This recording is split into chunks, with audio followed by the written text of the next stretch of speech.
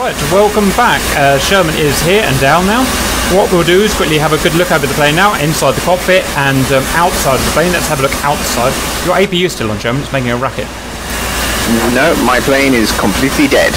Oh, maybe it might be yours that's making the noise. Roger, or it might be the carrier after steam catapult or something. Right, so let's have a look at this bird, Sherman. The first thing I notice is that the wings are like 2/3 of the way back. Can you agree with that? Probably more than 2/3 of the way back. Why? Probably just facing the center of lift and center of mass together to allow for the ridiculously high angle of attack this thing is known for. Yeah, and we've had a bit of a play about so far, just warming up, and it really does pitch back violently when you want to pitch back, even at really low speeds, almost like vector thrust. It's caveats to that, it will only do that when you're fairly lightly loaded. If you're sending this thing up loaded up on all pylons, you will not get that ridiculous angle of attack unless you go so slow that you will go into a spin. It's fun, and I've done that a few times already.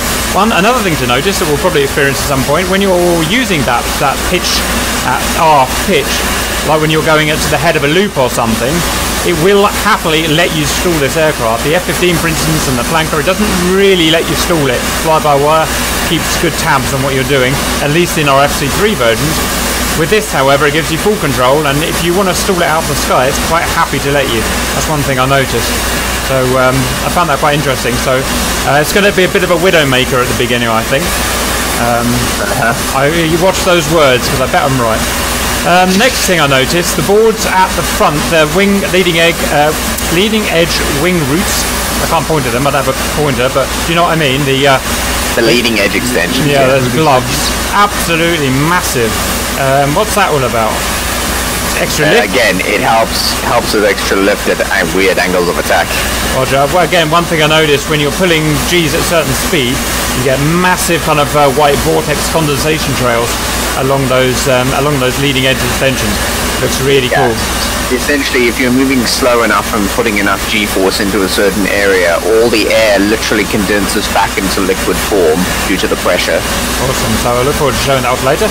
The landing gear, they're kind of like dogleg design. They're a bit weird. I don't know what to think about them. I guess they're meant to be tough. Sort of. All carrier aircraft have particularly tough landing gear. This one is designed in such a way that it actually folds back in, which appears to be why they've gone with this odd dog-legged approach, in that it not only pushes straight down, but it can fold in. Roger. Okay, I look forward to looking at that. Flaps, absolutely ginormous. I've never seen such big flap to wing area ratio.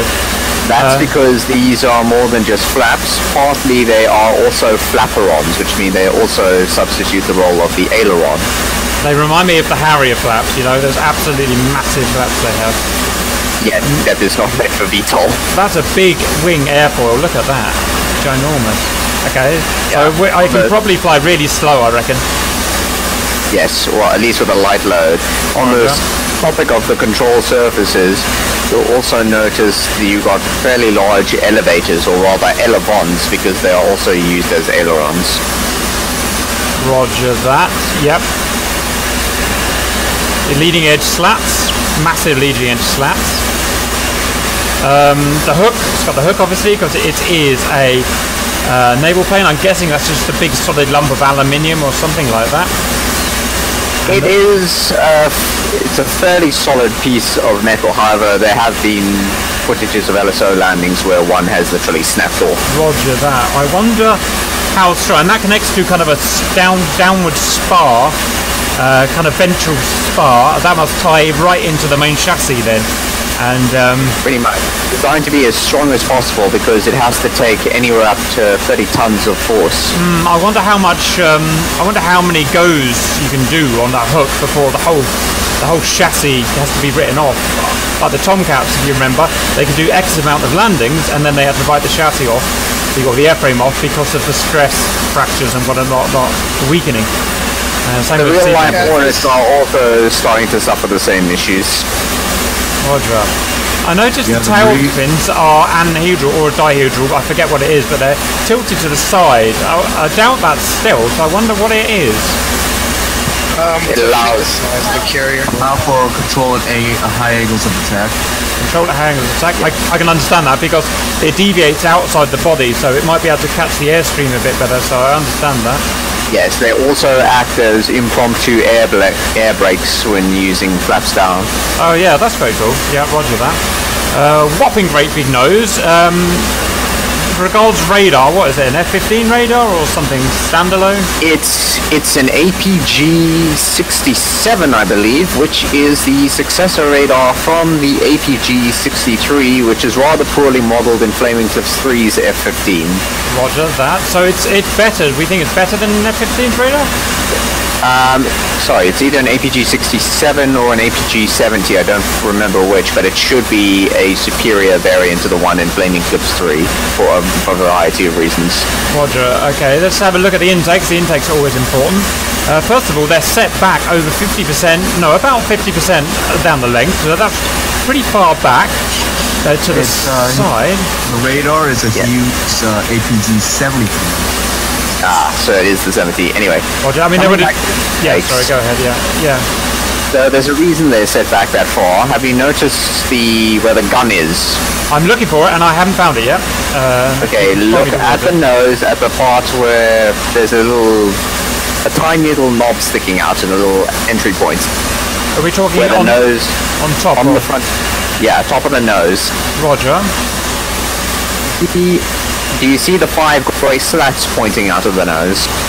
Yes, those 5 things.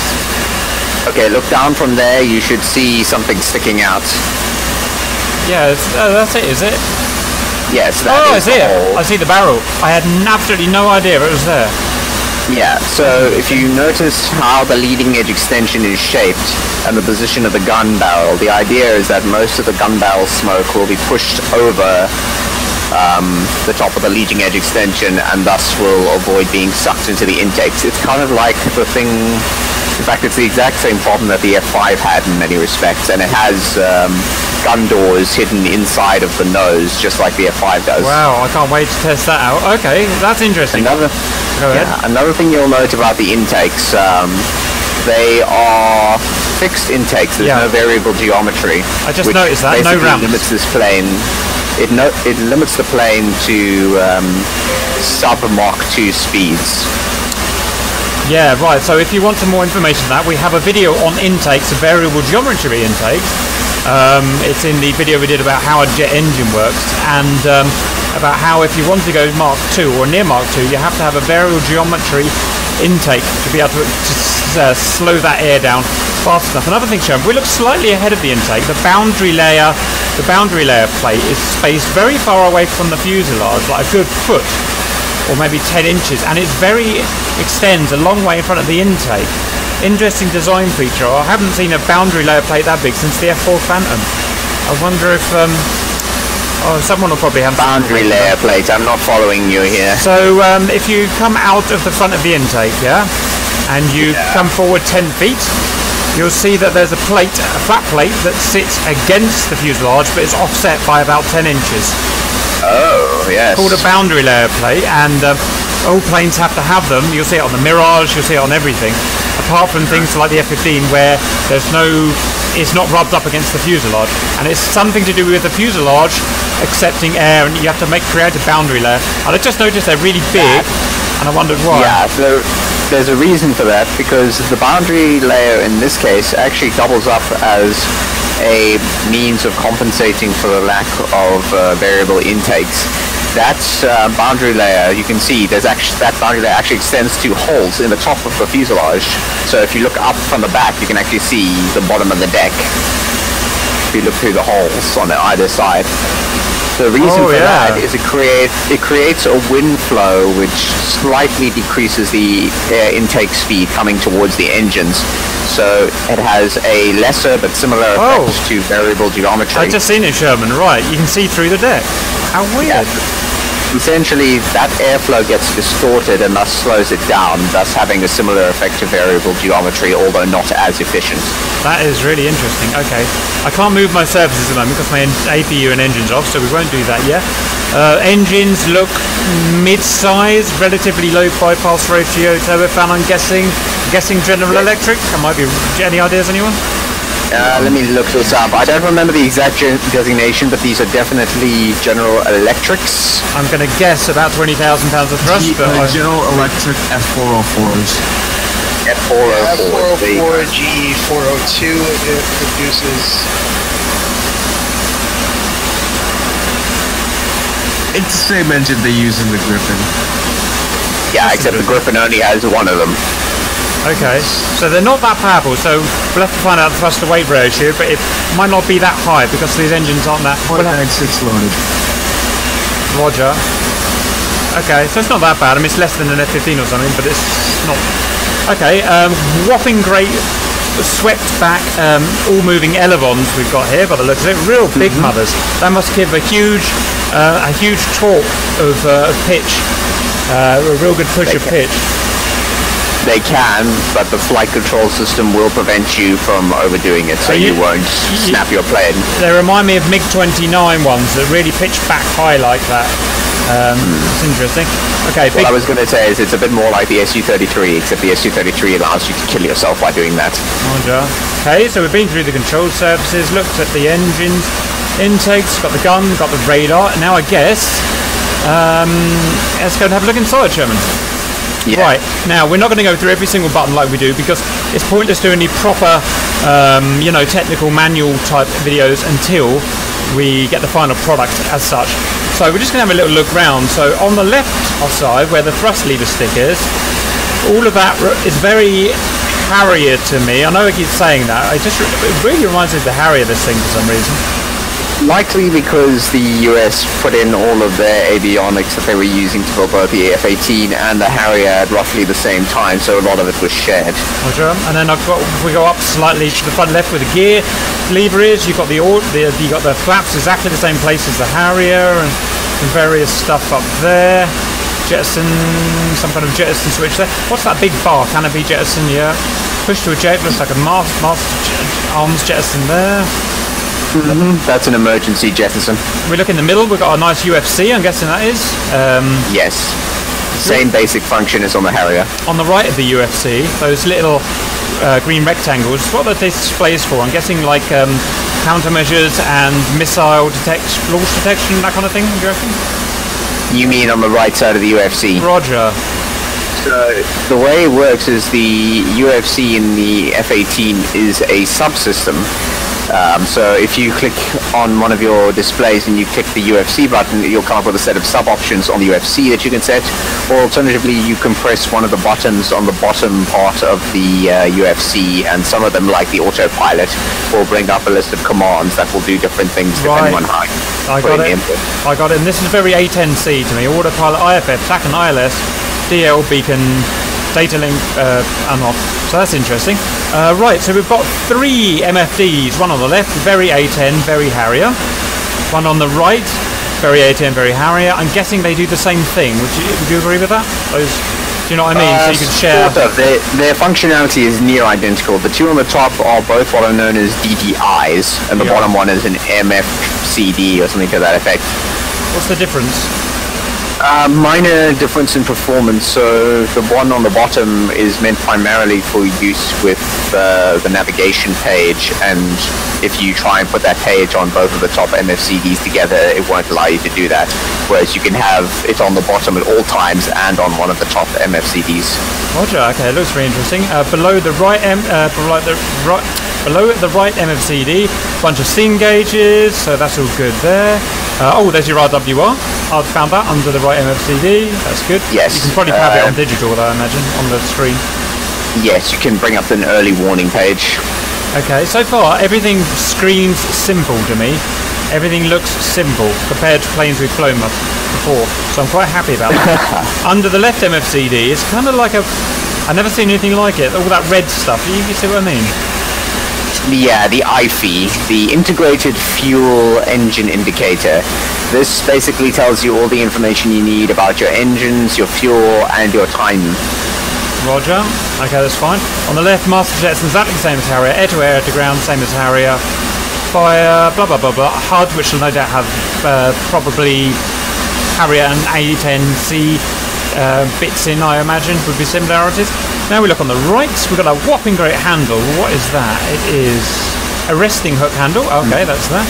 Yes, just below that you'll see there's a black lever. Behold your wing folding lever. Wing. Oh my goodness, really? Right. Batshit crazy. I didn't know we could do that. Okay, good. We've got brightness knobs and stuff on the right. More Harrier type. There's some radar commands down here. Probably looks like jamming equipment down here. So okay, we'll do a proper video of that in a couple of weeks when we get the final. Well, as nearer to the final product as we're going to get for a while. Okay, so that... Kat, would you like to know the total thrust and thrust to weight for the Yes, F-18? please. Oh, hang on, let's look at... Oh, wait. Well, yeah, sorry, go ahead, Chaos, I'm listening. Alright, so the F-15 has the Pratt & Whitney F-100, while the F-18 has the F-404. So the total thrust on the 15 is 133.4 kilonewtons, and the F-18 is 94.4 kilonewtons. And the total thrust to weight ratio for the airplane on the 15 is 0.67 and the 18 is 0.38. Say the two last numbers again. The two last numbers for the F-15 it's 0.67. Yeah. And for the 18 it's 0.38. That's nearly half. Wait, Chaos, is that for max takeoff weight? That's the thrust to airplane weight ratio. Sounds dubious. Is that a max takeoff though, or what? I'm guessing it's wiki, so it doesn't specify. No, it's not wiki. It's actually from the NASA website. Right, Sherman, so we've done that. Right, so that concludes a rough look at the cockpit and the outside. I guess the next thing we do, Sherman, is a cold start. So stand by for that. We'll make that another video.